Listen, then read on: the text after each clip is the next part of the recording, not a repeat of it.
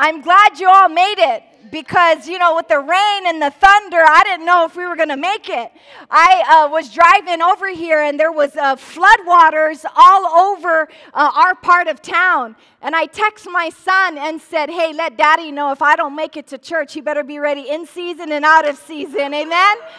Amen? Again, tonight is going to be our message series. Is not part of a longer series. Tonight's message is a standalone message, and it's a message titled Pressing In for the Finish. Pressing in for the finish. Hate to break it to you, but Christmas is about 4 months away. Hello, somebody.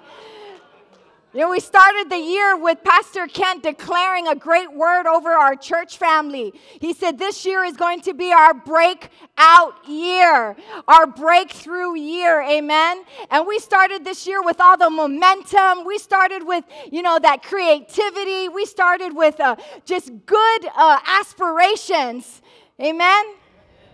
And how's that going?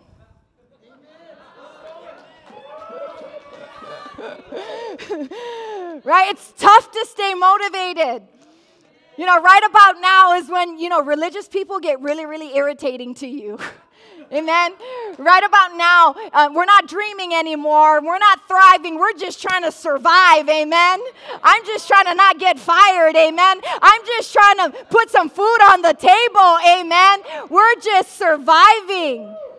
Right about now, ministries, there's a lot of, beefing going on. We're family. It's the truth. And even in your household, there's a lot of beefing going on right now at this time of year, right? And the only thing that has you not killing your spouse is the last episode of CSI. You're trying to think of all the ways you're going to get caught. It's hard to keep persevering. It's hard to have the momentum in life when disappointment keeps knocking the wind out of you. Come on, somebody. This medal right here, it's a marathon medal. Right here, it's a marathon medal. 23 and a half miles, I think. And this medal, actually, I wish it was mine, but it actually isn't. It's my husband's, Pastor Bam's. It's his medal. I'm more of a, 100-meter dash kind of killer. I'm not about all that 23 miles or whatever. I tell Pastor Bam, if we went in a race and it was 100 meters, I would blow you out of the water. You would eat dust. But, marathon runners, they're amazing.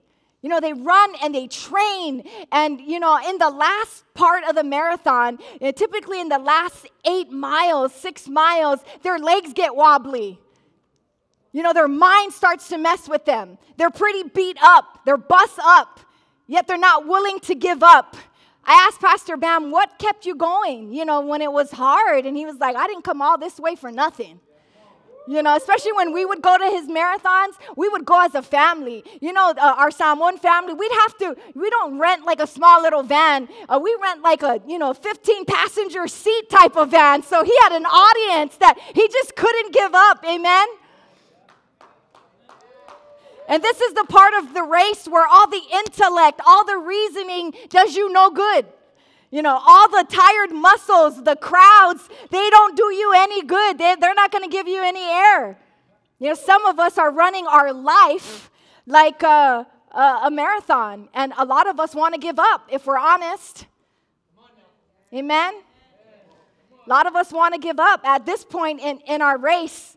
The last part of the marathon is when the only thing that's left is your heart and your guts. Amen? Come on. Amen?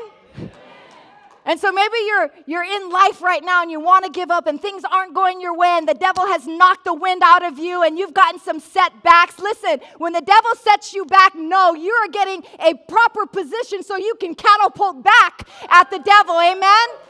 You're just getting your stance, and maybe you're at a place in your life right now in a season when the streams of counsel are drying up, and you're looking for signs, and they're not there, amen? And you're just thinking, if I just gave up my faith, if I just roll over on the side of the road and stop running, nobody would notice. So right now you're saying, am I going to make it? You know, I remember one season, I don't remember what it was or what I was going through, but I just remember the agony and the pain. I remember the anxiety, and I remember in our bedroom, I was laying on the floor face down, just full on face down, and Pastor Bam walks in and says, what's going on? And I said, I'm not going to make it. And he's like, to where? And I'm like, tomorrow. And he kicks me on the side. What kind of pastor are you? He kicks me on the side and says, get up, woman. Don't act like you don't have Christ. Hello, somebody. Hello, somebody. Maybe this year hasn't been all that it's cracked up to be. You know, maybe you remember the promise, or the promise was spoken over to you, and now you're starting to question the prophecy, starting to question if God really can do what he said he can do. And I'm here to wake you up, church. All right? Do you have what it takes to press into the finish? I'm here to remind you tonight, family. Can you give me permission to give you a spiritual kick in the side? Listen, I don't care. I'm giving it anyway. Get back in the race. Get back in the game. Who cares if the clock is ticking against you? All right, I know a guy that can hold back the sun. In fact, he did hold back the sun in the Bible for Joshua during the battle. I know a guy. Who cares if your victory is in the decision of somebody else? I know a guy that has a gavel that trumps every other gavel. He trumps the gavel of the justice system, trumps the gavel of the White House system, trumps the gavel of the school system. He is a sovereign God who has not fallen off his throne. Are you willing to press in? Some of you aren't running like you used to. Some of you aren't training like you used to. Some of you aren't praying like you used to. Some of you are praying and words are going up, but the cry of the heart of God is not going up, and you wonder why things aren't coming down. Some of you are not watching and working out like you used to, working out your faith. God is setting us in battle position, New Hope. Don't give up now. You know, oftentimes we think that when God sends us to battle, we're going to be swooped up. We're going to be swooped up. We're going to be built up. We're going to be encouraged. We're going to have all this kind of, faith. Listen, we're not Transformers. All right? Well, some of y'all are. Church by day and bumblebee by night. Hello, somebody. Listen, mount up, New Hope, Las Vegas. Hey, listen, come back. Come on, come back. Some of y'all, your minds are in the clubs right now. Come back to church. Press in. Bullet number 1, let struggle produce destiny and not stagnancy. Let struggle produce destiny, not stagnancy. Listen, struggle will always produce 2 things. It's your choice what the outcome is going to be. Is it going to be destiny, or is it going to be stagnancy? Are you going to be mad at God?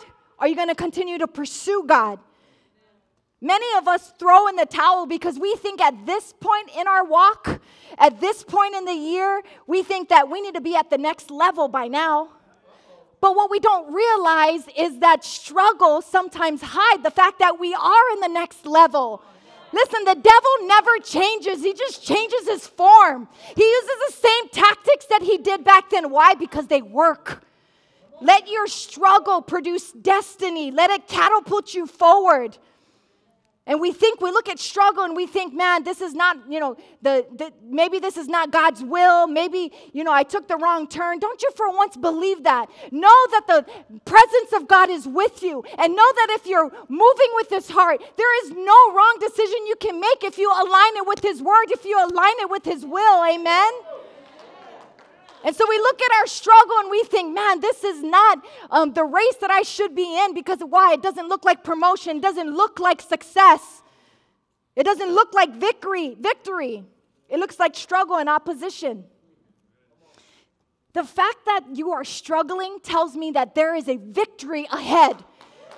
The very fact that there is opposition in your life and things are hard for you to press through is that there is a destiny on the other end. Listen, the devil never, ever attacks your presence. He attacks your future. He attacks what you're going to be. He attacks what you're going to do. He attacks you now so that you don't bring people to Christ. Press in for the finish. I want you to look to your neighbor and say, I'm still in the game.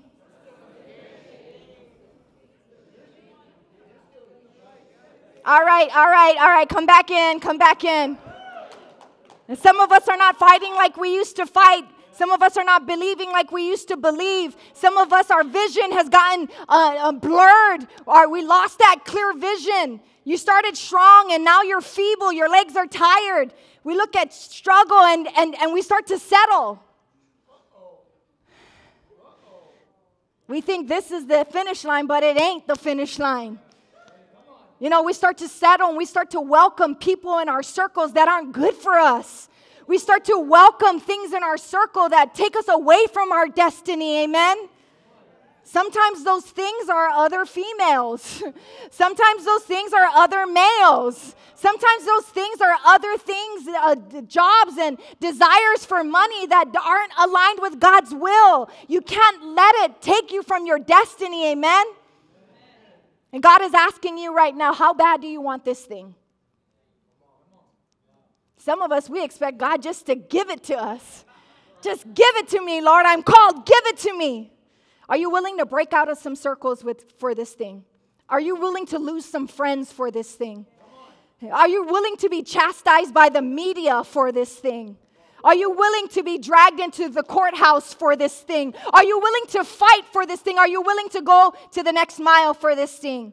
You started with a crowd and all of a sudden you by yourself. But listen, Jesus is always with you.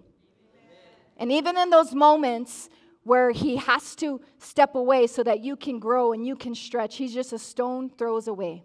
Bible said that when he went up to the mountain with his 3 disciples, Peter, James, and John, that he was just a stone throws away. And he was still there, amen? So you start to question yourself. But God is really just setting us up for battle, setting us up for motion. And the struggle looks like it's going to kill us. Child, you're going to survive. All right? Amen? And so I'm just going to paraphrase a story. We're going to be talking from the book of Samuel, 1 Samuel, and we're going to be talking about David here. So let me see. My notes are all over the place. So we're going to be talking about David. And I love David because David has that underdog spirit. All right? If it's one story that a believer or non-believer knows. They know the story of David, who was a shepherd boy who took down Goliath. Amen? And David is known as the man after God's heart, an anointing that is so amazing. And before David was anointed, the prophet Samuel was mourning over Saul. Saul was the king, and he lost the favor of God. And so Samuel was mourning, that time period of the children of Israel. And so when Samuel was mourning, God basically tells him, suck it up. How long are you going to mourn over Saul? And I want you to, he's been rejected over reigning for Israel. And so he said, I want you to go and anoint a new king. And so Saul says, well, are you crazy? If I go and Samuel says, are you crazy? If I go and anoint this king, the current king who is Saul is going to kill me. And so God says, don't worry about it. Just tell him you're going to do a sacrifice, and I want you to invite Jesse and his sons. And the Bible goes on to say that, so Samuel comes and he tells Jesse, so we're going to have this sacrifice. I want you to put up all your sons here in front of me. So Jesse brings up his sons, and Samuel goes, and the word of God says that the anointing oil would pour out when the chosen one, the anointed one who is supposed to be king and lead Israel would be before Samuel. And so picture this. All the sons are lining up. And so Samuel goes up and starts to pour the anointing. Nothing. Then he goes after each one. After each one. Each one. And the Bible says that when he got to the last one, that Samuel says to Jesse, do you have any more sons? Isn't it so interesting that he questions Jesse before he questions God? When we go through circumstances, when we go through struggles, we always question God, who is all sovereign, before we ever question our circumstance. Is that correct? So in your notes, they have the scripture up there. I'm like all over the place. Devil, you will not get ahead of me tonight. Amen? Amen. You will not get ahead of me tonight. So we're going to go into our scripture, and it's going to be point number 1. It's not your choice. He chooses you. It's not your choice. He chooses you. So often we question our circumstance. We question God versus questioning our circumstance. And so I love what Samuel does. He tells Jesse, don't you have another son? And then Jesse goes, well, yeah, he's feeding the sheep. And then he calls him over there, and then he brings him, and then Samuel pours the oil, and it starts to flow over Jesse's son David. And so it's not your choice. He chooses you. And so the word of God says in Samuel 16, 12 verses 13, and the Lord said, arise, anoint him, for this is the one. Then Samuel took the horn of oil and anointed him in the midst of his brothers. And the Spirit of the Lord came upon David from that day forward. So Samuel arose and went to Ramah. You know, I love that David didn't have to position himself to a place where God would notice him. And some of us were like, you know what, if I could just get mentored by the right person, if I could just read the right book, if I could just fast enough. And I love that David didn't do that. And I love that when Samuel was done with this great, glorious anointing ceremony, he packs up and leaves. He's like, bye, Felicia. He packs up and leaves. He goes back. And, you know, if that was us, we'd be like, what's going on? Amen. What's happening? Let's go back into the chorus. And here's the truth. You don't have to get the attention of man in order to get the attention of God. Listen, God sees you all the way in the back row. God sees you in the line of the grocery store counting how much dollars you have and if you have enough to make the bill. God sees you. He sees your heart. You don't have to position yourself in a place so that you can get the favor of God. David didn't choose. God chose him. Amen? I love it that he didn't have to get the attention of man. I mean, Jesus grabbed people while they were fishing. He grabbed men while they were fishing. He grabbed women while they were getting water from the well. He grabbed women while they were getting stoned. You know, David didn't see the destiny come into fruition until much later. The Bible says there's seed time and harvest. What we forget that between seed and harvest is this thing called time. Time. That's in the middle of that scripture. It's time. And we think they're two separate things. They're three separate things. Amen? Picture the scene, the best prophecy of your life spoken over you. And then you go back to feeding the sheep. What? You go back to bah. Bullet number 2, anointed does not mean now. Anointed does not mean now. So after Solomon anoints David, David goes back to tending the sheep. After Samuel anoints David, David goes back to tending the sheep. But just by coincidence, the king started to get a distressed spirit over him. Saul started to get stressed out. Y'all gonna make me lose my mind up in here. So Saul starts to lose his mind all of a sudden. And so Saul says, is there anybody, in the land that can come and, play music? And they said, yeah, there is this one guy and his the son of Jesse. Out of all the people, how does Jesse's son get that favor? Amen. You don't have to get the attention of God. And so the scripture says in 1 Samuel 16, 22, 23, then Saul sent to Jesse saying, please let David stand before me. He has found favor in my sight. And it was so whenever the spirit from God was upon Saul, that David would take a harp and play it with his hand. Then Saul would become refreshed and well, and the distressing spirit will depart from him.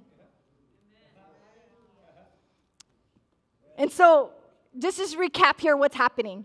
So, Samuel has this pity party over Saul losing the favor of God and being rejected of leading the children of Israel. And God's like, I got another plan. Redirecting. Amen. Some of you are in a season right now, you're like, you hit the wall. God is saying, I am redirecting your plan. I am changing up some things. Amen. But my spirit hasn't changed. My power hasn't changed. My abilities hasn't changed.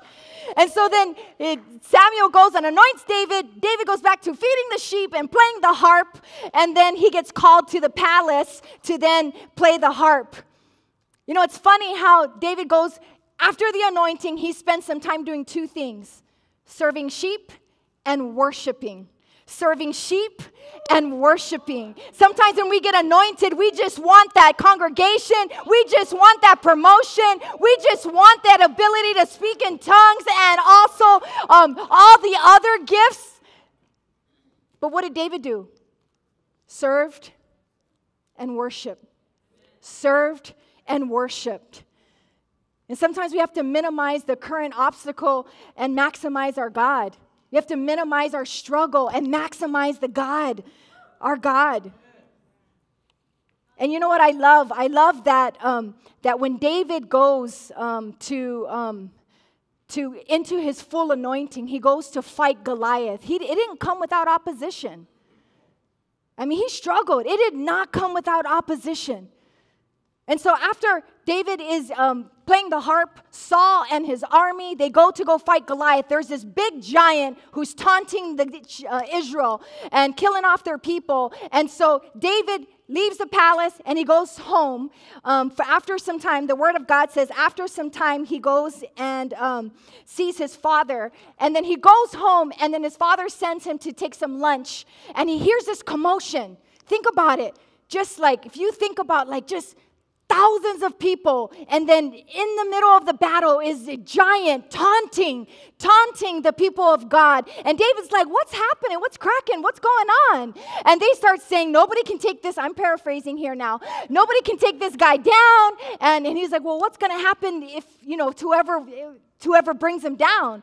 And they said, well, whoever brings him down, they are going to marry the king's daughter, and they are going to have some treasures, and the father won't have to pay taxes. So David's like, shoots. Shoots. Right? Shoots. I love that David had strategy. He was anointed to be king, and he heard a chant from a giant, and then the prize was to marry the king's daughter. You know, David had some strategy here. David was listening to God. David was watching for the move of God. Amen? Amen. Church, are you ready to press in? Are you ready to press in? The Bible says in 1 Samuel 17:15, but David occasionally went and returned from Saul to feed his father's sheep at Bethlehem. You know, right now, if I were David, I would think, gosh, man, that Samuel guy, he's crazy. He gave me a word, and all I'm doing is feeding sheep and playing the harp. And some of you are thinking, man, I'm anointed to write books, and I'm just working at the Walmart checkout. Some of you are world changers, and that's been spoken over you, and you're wondering, how is that happening when I'm just teaching children's church? How is that going to happen? Press in. You don't forsake your time in the sheepfold. Don't forsake your time in the pasture. Amen? Because that's what preps you for the palace. Amen? Come on, give God some praise. Give God some praise. We're going to end with this, bullet number 3. It's not about the giant. It's about who you will become. It's not about the giant. It's about who you're going to become. It's not about the enemy.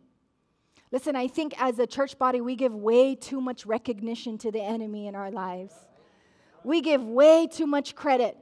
to the enemy. And granted, the enemy has his own agenda. But we got to believe that when we're going through some stuff, when we're going through our struggles, when we don't want to run anymore, when we don't want to fight anymore, that God is trying to pull something out of the inside of us. And the only way that's going to come outside of us is if we're in pressure, if we're in struggle. And yeah, let the devil do his thing, but don't you pay mind to him. You just say, Lord, have your will. Lord, do your thing. Lord, do your thing in my life. Amen. It's about who you're going to become in the process of your fight. It's about who you're going to become in the process of your race. Who you're going to become in the process of you pressing in. Press in now. Amen? And so I love it. The Israelites are crazy. They're scared and they don't know what to do. And Goliath is just taunting them. And then David goes up and he says in 1 Samuel 17:34-35, but David said to Saul, your servant used to keep his father's sheep. I want you to circle the word used. I love that David is talking like he did it like years ago. He just came from the sheepfold. Don't you love that confidence? Hey, Saul, I used to keep sheep. And he says, and when a lion or a bear came and took a lamb out of the flock, I went out after it and struck it. And delivered the lamb from its mouth, and when it arose against me, I caught it by its beard and struck it and killed it. Listen, sometimes in order for you to face the struggle that you're in now, you got to remember all the struggles God brought you through, amen? You got to look behind and look at all the dead bodies that are laying behind you that are from the devil, amen? And even if you're just starting your faith and you're like, I ain't got no dead bodies around me, well, look at the dead bodies that are around Pastor Terry. Look at the dead bodies that are around Roger, amen? You got to look and ignite your faith, and because God is faithful, and the very test that you're in right now, he had already given you strength to do it. He already gave David the ability to tear lions and bears with his bare hands. Who is this giant coming against the Lord? Amen?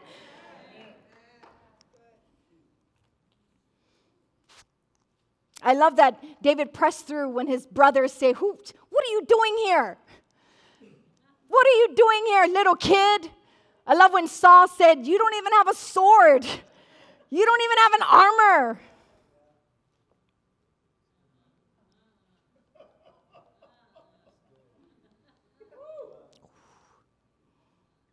Some of you are not walking in your calling because you feel you're not equipped.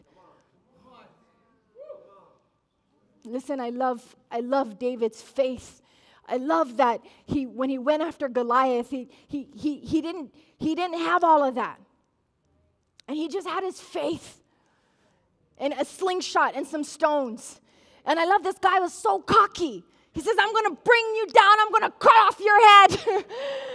I love it. And I was like, if you were so sure that you were going to be able to do this, why did you take 5 stones? Why did you take 5? Why didn't you just take 1, Superman? You know why? I think he took 5 because he didn't know when he was going to come down, but he knew he was going to come down. Amen? And so you may have been running the race and you may have fallen left and right. You may have had setbacks. You may have been in some hard situations. You may have been disappointed. Somebody may have disappointed you, but you got to keep going. You got to keep going and you got to keep saying, I'm not going to stop, because if I stop, that what God has put in me is not going to come out, and the world needs it. This is bigger than you. This is bigger than me. When the word says, thou shalt not touch my anointed, it's not for us. It's because what you're anointed, what you're protected to do. When the enemy is coming against you, you say, you're coming against heaven. You're coming against my anointing. You're coming against God's cry for his people. You're not just coming against me. And we need to start talking to our giants, talking to our mountains. We need to start clapping back at the devil, amen? You start saying, things like, you're not coming against me. You're coming against God, what God has for this world. You're coming against my God. You're coming against my purpose. We got to stop saying, tap me out. I ain't going to make it. I need more money.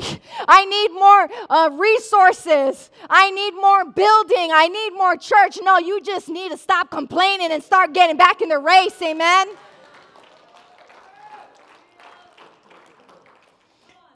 In 1 Samuel 17, 57, 58, and it says this. Then as David returned from the slaughter of the Philistine, Abner took him and brought him before Saul, and the head of the Philistine in his hand. And Saul said to him, "Whose son are you, young man?" You know what really amazes me about that scripture was Saul knew who David was. Just a chapter before, he was asking for someone who can play the harp. And they said it was Jesse.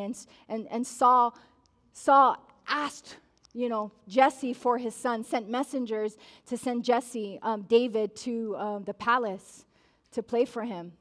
David stood before Saul. So why in the world is Saul asking, "Whose son are you?" I think sometimes we forget that we have a heavenly Father.